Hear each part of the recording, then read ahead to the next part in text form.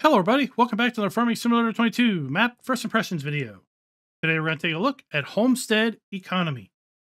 But before that, this video is brought to you by Jimmy Anderson and Scooter's Workbench. Thank you for being farm barons. So the Homestead Economy map can be found with the farmingsimulator.com website or the in-game downloadable content menu. And as of the 1.0 release, this map is available for all platforms. Let me read you some of the description. Welcome to the Homestead Economy map. This is a small Hungarian map designed for small and medium-sized machinery. It is based on a fantasy, but its inspiration is from my hometown. What you should know about this map is since I use my hometown as a basis for its creation, I have hidden several crops from the crop menu. Basically what he's saying here is he's removed olives, sugarcane, cotton, and poplar from the map, so you're not going to be able to plant any of those. In addition, he has also removed some from the hired work. And I believe what this means is he's basically configured it so certain crops cannot be planted by hired helpers, or basically by the AI farmers. That's what I mean. Now, these have not been removed from the map, so if you do wish to plant those and work the fields yourself, that is fine. Additionally, the edge of the map has not been enclosed, so those who wish to expand can do so. Now that's a very interesting aspect because you're going to be able to extend beyond the pre-prepared maps and fields. This map includes 54 fields, 4 meadows, 1 farm, a gas station. Well, I have to counter that. There's, in my opinion, 2 farms and then maybe 1 questionable farm. So potentially there's 3 farms on this map. But the description just calls out 1, a gas station, filling station for seeds only, water area, animal pens, chickens, sheep, cows, and pigs, 6 selling points, a BGA, bunker silos, cheese, butter, and plank production. We also have carrots and alfalfa as added crops. Now, of course, if you have the premium expansion, well, you already have carrots, red beets, and parsnips. But if you don't have the premium expansion, this map introduces the ability to harvest carrots. And with that information, let's go ahead and load on in. Now, while there are no required mods on this map, we are going to be using the mods we typically use when we look at maps. They are additional field info, additional game settings, animal food overview, field lease, field calculator, precision farming, and straw harvest. If you happen to load this map up in farm manager mode or start from scratch, you will find that the farm is built out exactly how you see it here in new farmer mode. You do not have any starting vehicles in those alternate game modes, nor do you own any land. Now, with respect to low-end systems, you should have no issues whatsoever in maintaining a nice solid 60 FPS on this map, regardless of where you are. Let's go ahead and take a look at the PDA. And one of the first things you're going to notice is that this is a very small map. If we scroll all the way out, the empty square area is the size of a standard map. And therefore, you can see that this area here is very, very small. But as the map author mentioned, there shouldn't be any map collisions on the exterior of this tree line.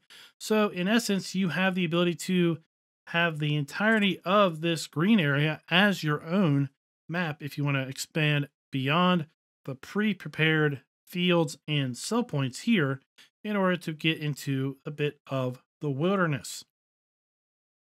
Now, as I mentioned on the intro, this map is excluding the ability to do olives, sugarcane, cotton, and poplar. And if you don't have the premium expansion, well, you'll have the ability to have carrots as well as alfalfa. If you do have the premium expansion, well, then of course you have your red beets and parsnips as well. If we take a look at our farmland screen, you'll see we start up owning farmland ID 55.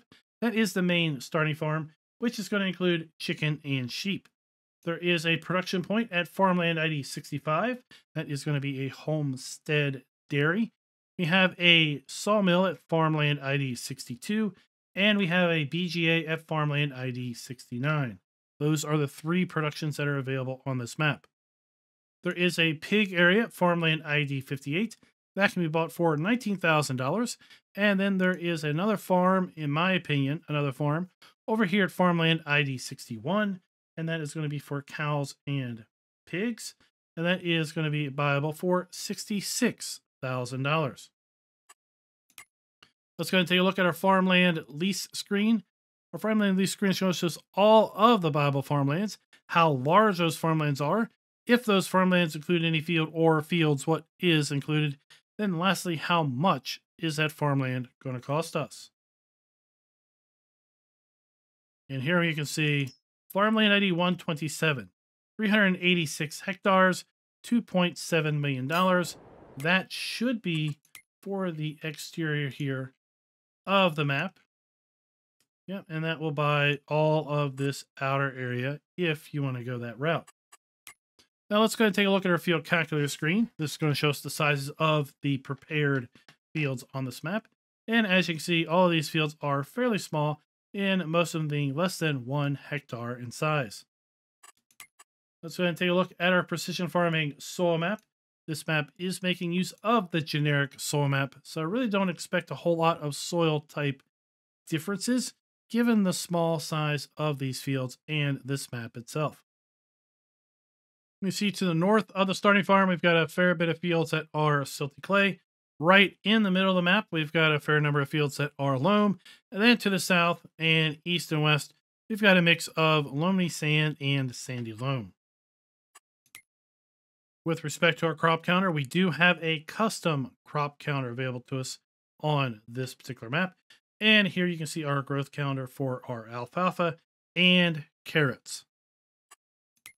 With respect to our prices screen, we do indeed have the ability to sell all of the crops that are available to us on this map. In addition, we do have the ability to sell our eggs, wool, and milk, and our silage, hay, straw, and grass. As we continue down through all of the base game production items, we do indeed have the ability to sell all of our base game production items as well. With respect to the ability to buy bulk lime, we do not have the ability to buy bulk lime, nor do we have the ability to sell stones. So if you are playing with stones enabled, you will need to put down your own stone sell point. With respect to alfalfa, we have the ability to do alfalfa or alfalfa hay.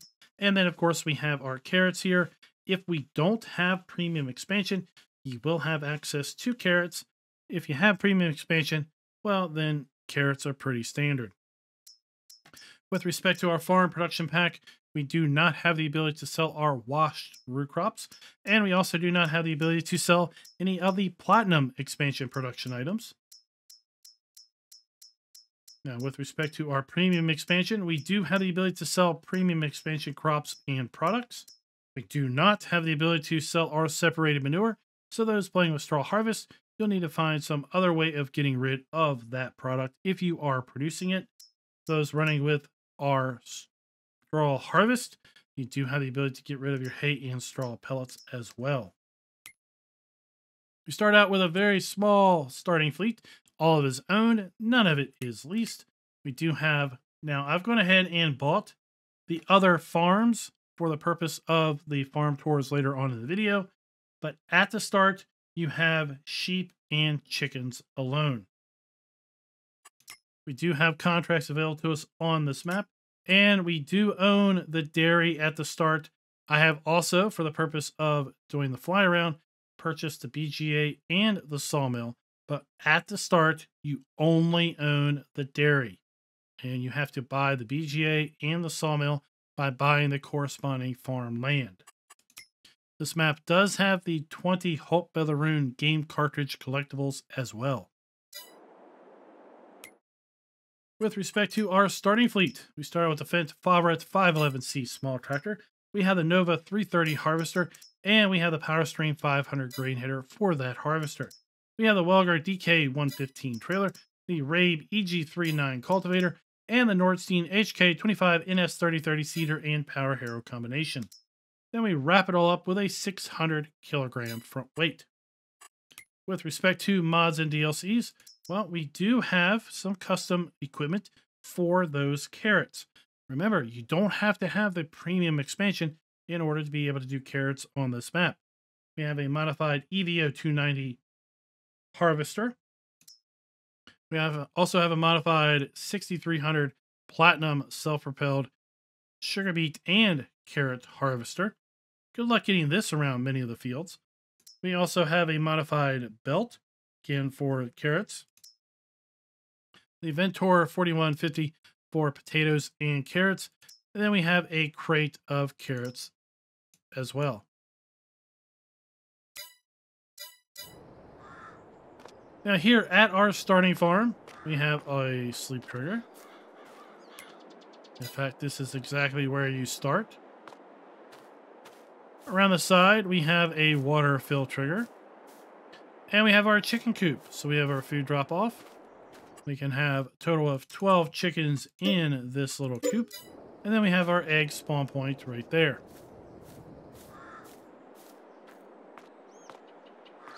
As we make our way down this shed here, we do have a dealer trigger, actually. And while we don't have any trigger markers, I will tell you that the trigger is located right here. We have our sheep area.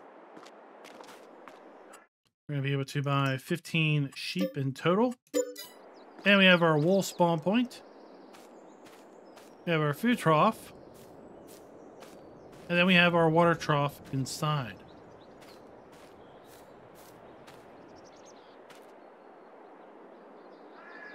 And that's our gate.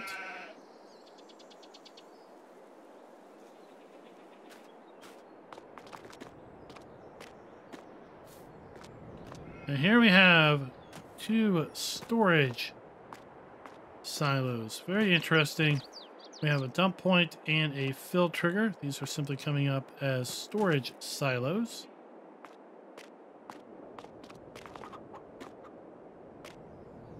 I'm going to jump in this tractor and just back up here and see what I can fill out of these. So from our right silo, we're going to be able to store wheat, barley, oat, canola, sorghum, sunflower, soybeans, corn, and then back to wheat.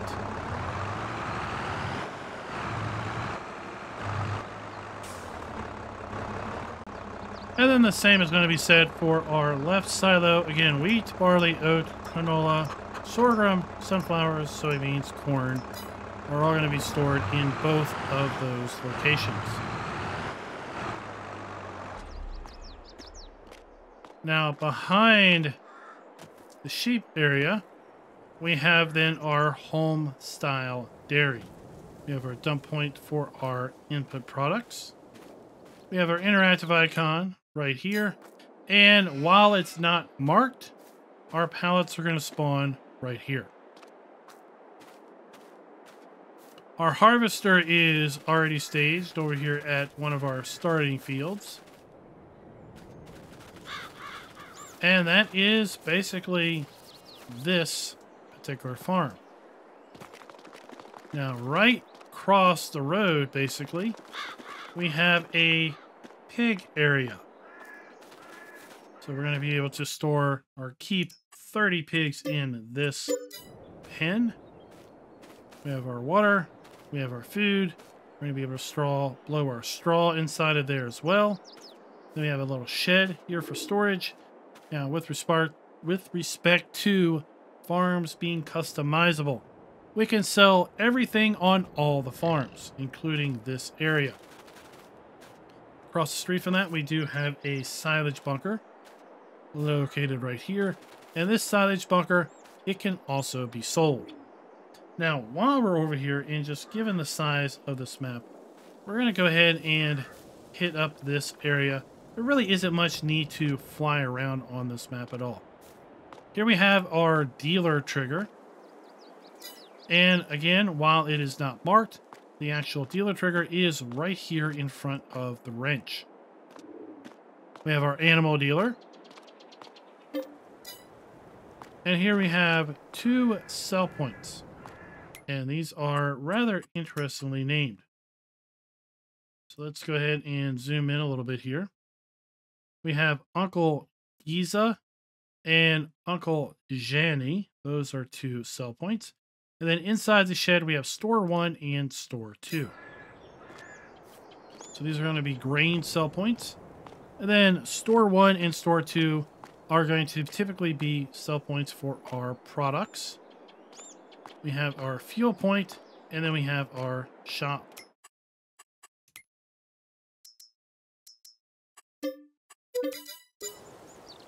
And we have a fairly small area for our vehicles and implements to spawn in at here. But again, if you stick within the bounds of this map play area, we've got fairly small fields anyway.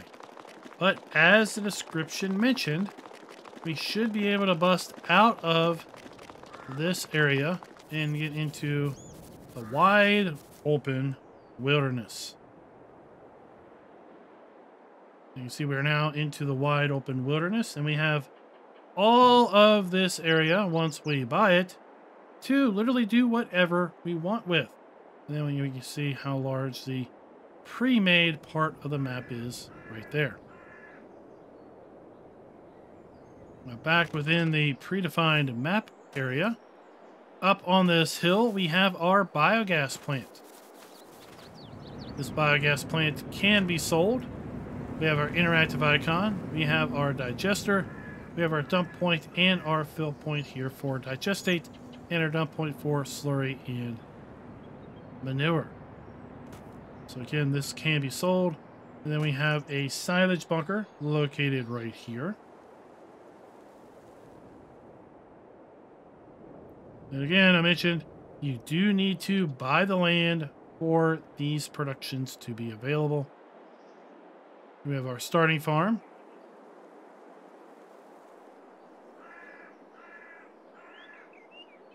Now making our way over here to the the eastern side of the playable area.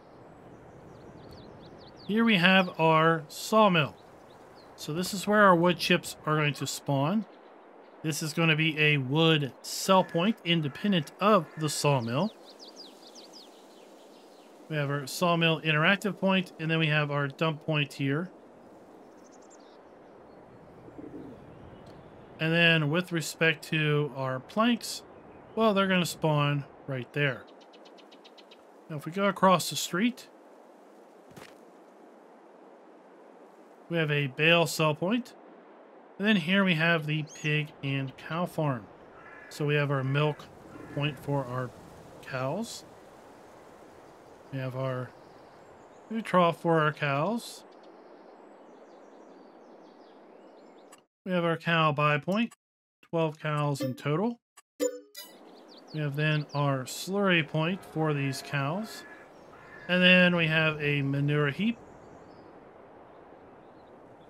Our slurry point for our pigs. We can have a total of 30 pigs in here. And again, we have our food there. We're going to be able to blow straw inside of here. And folks, that is pretty much the basis of this map. Here's where we're going to be able to draw water out. This map does have collisions on utility poles, as you saw there.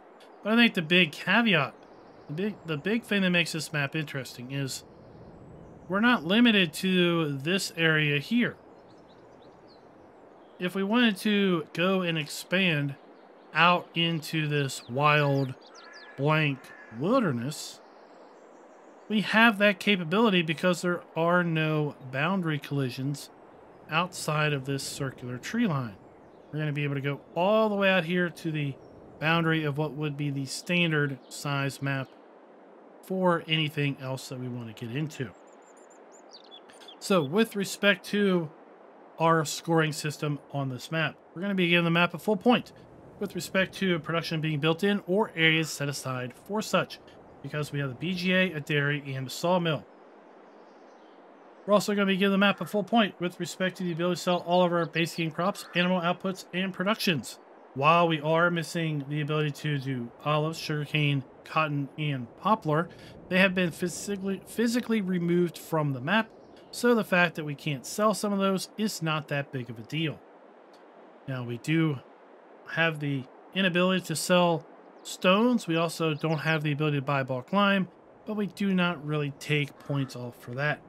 But is the ability to have alfalfa hay, and carrots, again, if you do not own the premium expansion, so that is nice as well. With respect to farm customization, we can sell everything at all of these farms, all of these buildings, all of the animal pens, so the farms are completely and totally customizable. Buildings where appropriately are using the new texturing technique. Now this one, I could go either way on, honestly, because, well, some of these buildings are using more of a flat texture, where we actually do have buildings or other items. So I think what we should probably do is go with 3/4 of a point just for overall consistency's sake. And then lastly, trigger and interactive areas being clearly marked. We're going to go again with 3/4 of a point, but because we do have a few trigger areas like the maintenance trigger at the main farm, the maintenance trigger at the dealership that are not clearly indicated, I would like to see that happen. So again, 3/4 of a point there. That's going to wrap this map up with a total score of 4.5 out of 5. And I think this is a really neat idea. I like these small maps. I like these small fields. It's really ideal for players that really don't have a whole lot of time to put into Farming Simulator and still feel that they can actually accomplish something. Or maybe folks that are looking to play with stuff that is lower in horsepower and overall working width. But if you want to, we have, well, 300 plus hectares of wilderness land out here. Now, while there aren't any trees to clear off, it would have been nice maybe to have planted trees out here, maybe in a lightly planted area or various spotted forests. We do have the entirety of the rest of the map to literally do whatever we want with. Let me know your thoughts down in the comments below with respect to this particular map and this particular design scheme. Until next time, happy farming.